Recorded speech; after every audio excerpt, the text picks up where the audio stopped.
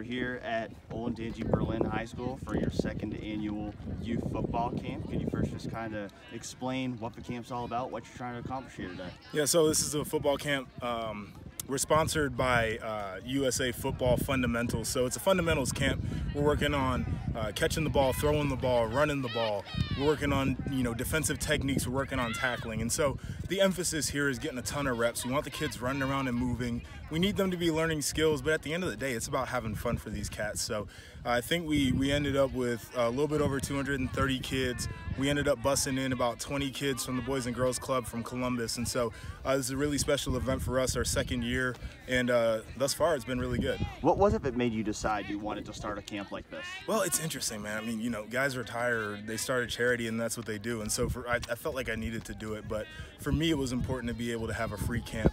And, the demographic of Olentangy and Olentangy Berlin, I mean, you can look over your shoulder and see some of the homes here. It's not like these kids need a free camp, but I have the ability to do it. What's special for us is we've had opportunities like busing kids in, and then next year we'll have an opportunity to host a free camp that's more accessible to kids in areas of need. So I think it's really awesome. I just enjoy feeding into the community where I grow up and, hosting a bunch of kids who want to come out here and have fun.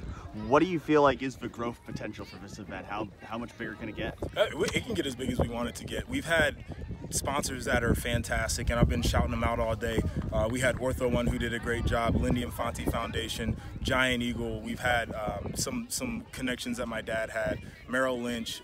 We had Felicia, who's a wholesaler that was involved in this, and then a bunch of other people. Brian Murphy, my guy, who made all these shirts and did a great job on them. So we've had really great activation and people getting involved. Now for us, it's how many kids can we manage? Like what can we do with this? But again, Olentangy Berlin, who's a sponsor for us as well, letting us use this field for free and letting us have the staff for a day. Some of these guys who actually coached me in high school, they do a great job taking ownership. So as many kids as we can involve, that's what we're going to try to keep striving for. You've got Tyvis Powell, one of your teammates, out here today too. What does it mean to have him come out and help you out with this? Yeah, I mean, Tyvis is one of my dogs, so having him out here is fun. He is one of the most fun guys around. And so he does well with the kids. He jumps in the drills. He gets super involved. And so it's awesome for us. And I think it just speaks to the brotherhood that we have. What else should people know about the Joshua Perry Family Foundation? What are some of the other things that you guys are working on right now? We work within academics, athletics, and the arts. So obviously academics is huge. I was an athlete. My older brother is a musician, and then we work with other charities like Autism Speaks. My younger brother's on the autism spectrum, but we want to inspire our youth through empowerment, self-efficacy, and education. So we empower them with tools and mechanisms. Self-efficacy is making them confident in their ability to use them, and then the education parts are tie-in. But we've done school supply giveaways, which this is also a fundraiser for school supplies. We've given away Chromebooks at an elementary school so they could do some music technology there. And just getting out in the community and spending time, talking to the kids at school and talking about challenges they face, talking about leadership and trust, talking about growing up and character, I think is big. So we just want to fill a need that we see within the community and really put role models in place for young people.